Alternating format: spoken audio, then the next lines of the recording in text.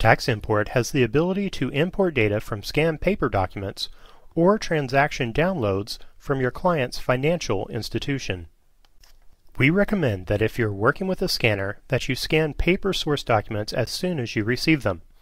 And if you're working with a document management system, save the source documents using an easy-to-follow organization. For example, saving the file by client file and tax year. Once scanning is complete, send scanned documents for processing and download.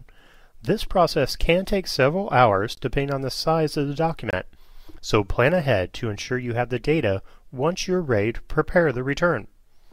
Also, for the best and fastest download results, make sure you use scanned document forms that are supported by Tax Import, and that scans do not include a lot of additional pages and notes that aren't intended for import. Next, you'll download financial institution data. To do this, you'll need authorization from the client.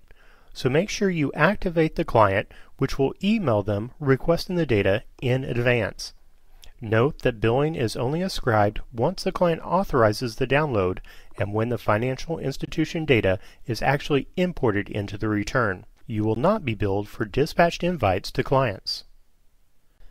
And finally, review your return to ensure that it is correct before filing.